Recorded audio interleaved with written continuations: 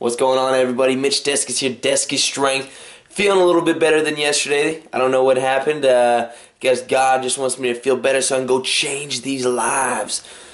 Anyways, I got some rest this morning. I didn't have a 6 a.m. or a 7 a.m., so I woke up at 8, guys. That's like sleeping in. That's like some of you people out there that sleep till 12. That's how it feels for me since I wake up at 4. So that extra hours has definitely done something for me. I'm feeling good. I'm feeling great. I'm feeling fantastic. Ready to take on the day. I want to show you guys what I'm eating right now. For breakfast, I got my cup of egg whites. I got a little bit of spinach in there. I got my 3/4 cup of oatmeal. What I like to do, guys, I like to put a little tablespoon of honey, and then I like to drizzle with some cinnamon. Obviously, guys, you know from the last video why I love cinnamon so much. I got my coffee there. And then, guys, this stuff right here, since I got to take 1 tablespoon of peanut butter, if you guys aren't messing with this, oh man, this puts Nutella to shame. It's tough to only have one tablespoon. Well, guys, I'm gonna go eat this meal. I'm gonna go show you my workout. Today we're doing some back and biceps, maybe a little deadlifts, see how my knee feels. And I'm gonna see you guys there. Right, guys, we are in the gym parking lot, about to get ready. We're going to war with ourselves, going to war with our body and our mind. Who's gonna win? Some of y'all probably wondering, you know, what do I take before I work out? And you can't go wrong with the good old Starbucks. I get the Grande iced coffee, 2 Splendas, Chisel Chase, put me on that. Great, guys, just plain old coffee. I don't really take supplements too much. I try to stay away from them, especially on a diet, so I'm slimming down, shredding down, so this is what I take before I work out. Alright, guys, here we go. Let's put work in. Alright, guys, here we go. We started our back workout with some cable pull downs. Here's my buddy Alex. He's hitting it hard.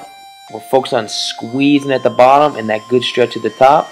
And then we supersetted it with some dumbbell pullovers. This is really going to help fatigue those lats and that back right before we get started. Here we go, guys. Got my Superman shirt on so you know I'm here. Going for business. I'm here, guys. I'm ready to kill it. So got to get mentally focused. I'm doing my dumbbell pullovers, but notice I'm not coming all the way up. Now if we come all the way up, that's where we're going to focus on hitting our chest. I just really want to hit the lats in my back, so I'm not coming all the way up right there. And then after that, we did 4 sets of this, 8 to 12, then we moved on to close grip pull down with that V-bar. Again, see guys, I'm coming down, I'm squeezing my back, but I'm also controlling the weight all the way up. I'm not letting that weight control me. So, and then we have Alec over here, he's trying to show me up, guys. He's trying to show me up over here, taking that tank top off. So he's hitting it hard, perfect form. He's coming down, he's squeezing, he's making sure he's making love to the back and that good control all the way up. So guys, I couldn't let him make me look bad, so I had to take off the shirt. I always have a tank top underneath, guys. You got to get the pump before you take the shirt off. So again, guys, focus on squeezing. I'm coming all the way up. We did actually 4 sets of this. On that 4th set, we did 3 drop sets. So just really fatiguing those lats, and then we just stayed with the lats. We just did some pull-ups. We did weighted pull-ups. This is I think it's the last set. So we're just really trying to fatigue those lats as much as possible. I think I got 8 to 10 reps right here. I forced a few reps at the end just to really fatigue those lats a little bit more before we moved on to that next exercise. Just made it a little more difficult than the weighted. And then we got Alec over here trying to make me look bad again, making him look easy. Again, guys, see that? He's focusing on squeezing. He's moving himself. He's making sure he's focusing on that. And then we did wide grip row, guys. We did 8 to 12 reps. Focus on squeezing. Focus on squeezing, guys. You want to make sure you're making love to the back, and you're making sure that if you aren't, you got to drop the weight down, guys. Drop the ego so you're actually focusing on working that proper muscle. So then we supersetted right to 1-arm dumbbell row. Again, I focus on squeezing at the top. This is great because not only are we working the depth, but we're also hitting that one side. We're going to fatigue as much as possible. And I like the combo of wide grip row to 1-arm row because wide grip are working on the width of our back. So if you guys have trouble getting a wide back, start hitting some wide grip rows. I guarantee you're going to see some increases with that. And then we're fatiguing it with the 1-arms because we're working on the depth of the back. So it's a great superset for any people who are trying to do some new things in their back routine. Just make sure you're focused on squeezing, guys. That's where it's all about. We're not powerlifting here. We're bodybuilding. We're trying to build that muscle. We're trying to sculpt it. Of course, guys, you had to see me hit the deadlifts. We focused on, at the end of our workout, we were already fatigued at the moment. So we hit these deadlifts. We warmed up with 135, 3 sets of 10 first before we got to our working sets.